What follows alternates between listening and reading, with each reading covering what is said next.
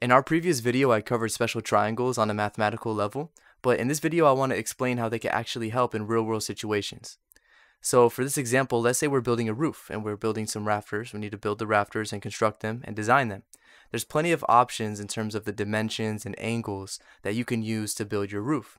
However, we could use our knowledge of special triangles to make our decisions easier, less stressful, and our measurements more precise. So in total, we're going to be saving a lot of time and effort, and eventually, arguably, saving a lot of money by using special triangles in our construction of this roof.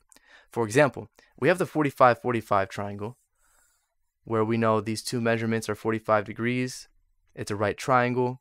If we double that, right, assuming that we have a perfectly symmetrical roof, right, which I assume most people are going to want, we know that the proportions of a 45-45 triangle are x, x, and then x squared root of 2.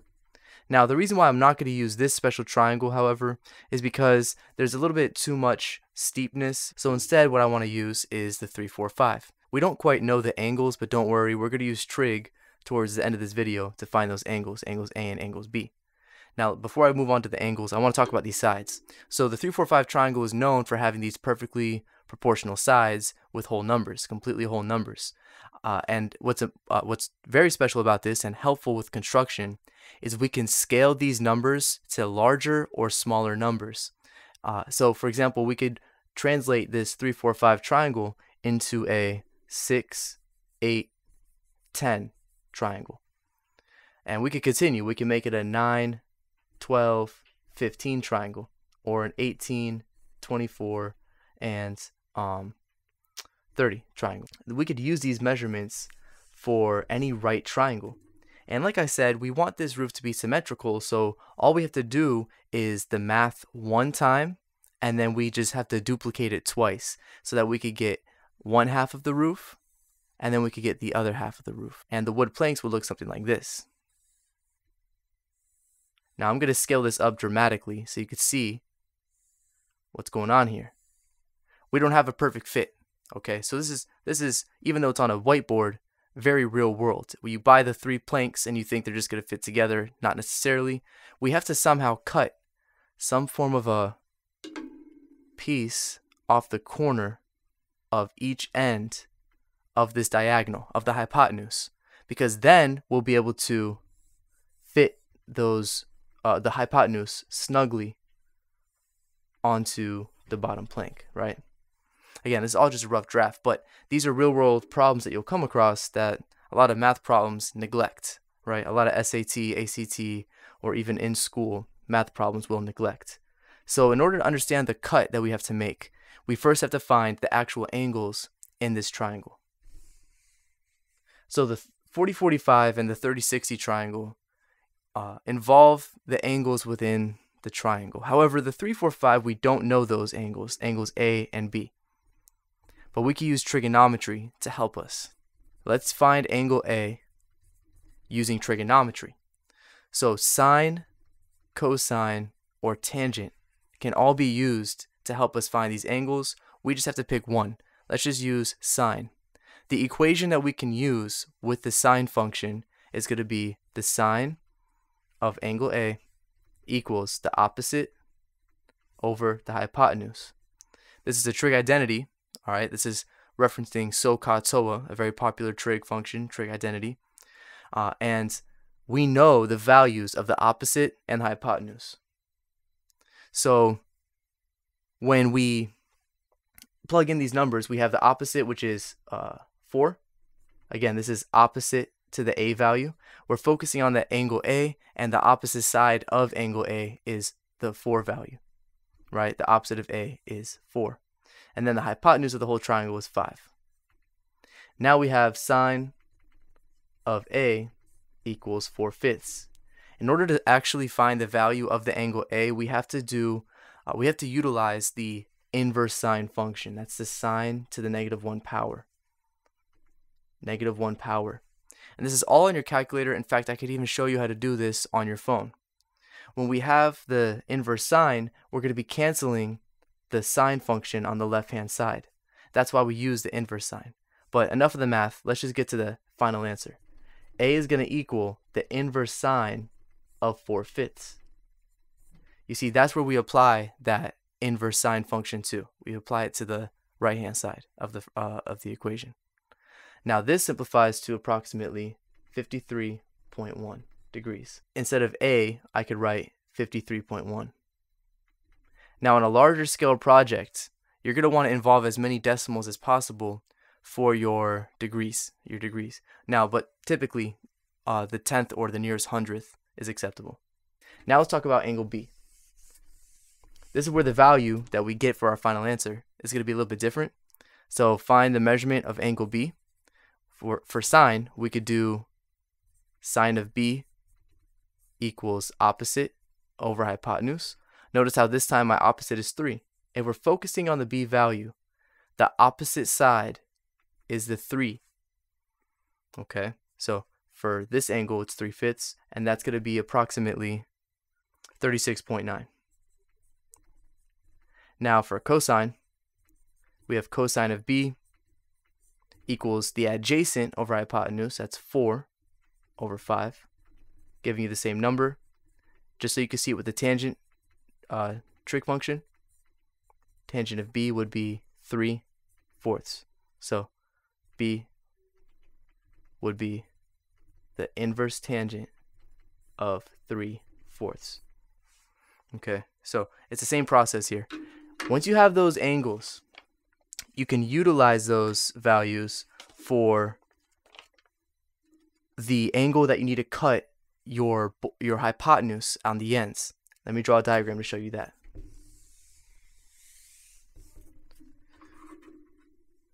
So we had these 3 boards, again, completely, blown up here to emphasize the issue.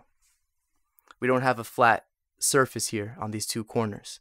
We have to cut this section and this section here so that we could get it perfectly flat, vertically and horizontally. Now, I'm going to draw this triangle here on the inside. You see this blue triangle here represents my 3, 4, 5.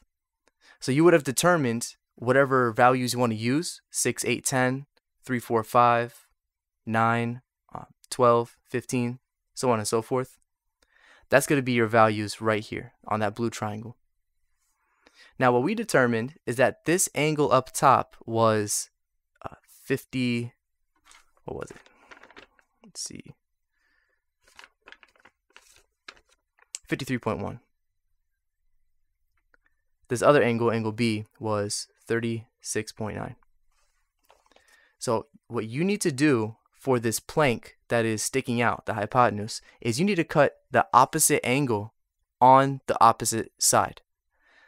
So this vertical angle, for example, right here, up top, that needs to be cut the 36.9 degrees. Let me draw this diagonal plank. You need to cut that off at the same angle as angle B. Okay. A lot of people might think, oh, I'll just cut it off by the same angle, 53.1. That's how I get it to match. But not necessarily, because what you're doing is you're taking away from the perfect right angle that the plank is at. You see, the plank is already at a perfect right angle. That's a right angle. Now you're taking away a value that should give you the hard work that you found, the 53.1 that you got from the hard work. So that's why you need to take away the 36.9. Because if you see 90 minus 36.9, you plug that in the calculator, you're going to get 53.1. So understand you're taking away the opposite value, and that's what I mean as I say opposite value. Looking at the horizontal path, let me use my black marker for that section. For the horizontal path right here, this cut, you want to use 53.1. You need to cut this off by an angle of 53.1. Again, 90 minus 53.1 is what's going to get you the 36.9 that you need to have in your perfect 3, 4, 5 triangle. Once you make those cuts, you're going to have the same 2 planks here for the vertical and horizontal, but now you're going to have a snug fitting hypotenuse. And your goal is to maintain those measurements of 3, 4, and 5. So when you're done making those cuts, make sure you do have the 3, 4, and 5. It's not going to look like how I have it drawn because I'm expanding these planks so much. You're not going to be cutting planks this thick. All right, this isn't proportional to size, but I want you to see the small little details, small little moments and mistakes that could be made if you're not careful with your measurements. Again, if you're using a bigger scale or if you want to be very accurate, you could take those angle measurements and move them to the 100th or maybe even the 1000th. So let me show you how to make that calculation using your cell phone. So here I am on the default calculator app on an Android, and this will work on Android or iPhone. The buttons just look a little bit different. So turn your phone sideways. It'll give you more options, more buttons to press. This will be the first page of buttons that you'll see. And to access the extra page of buttons, you're going to have to press this button here with the arrows. Now, like I said, on the iPhone, it's a little bit different, but there's going to be a button that allows you to see more options. So once you find that button, you'll have the -1 power to all of these trig functions that we were working with. Go ahead and click one. Click the sine, for example. Now, for our work, we had to use 4/5 to find the angle A, right? And so we'll do 4 divided by 5. All right, just press the division symbol to represent a fraction. Click enter, and that's how I got 53.1.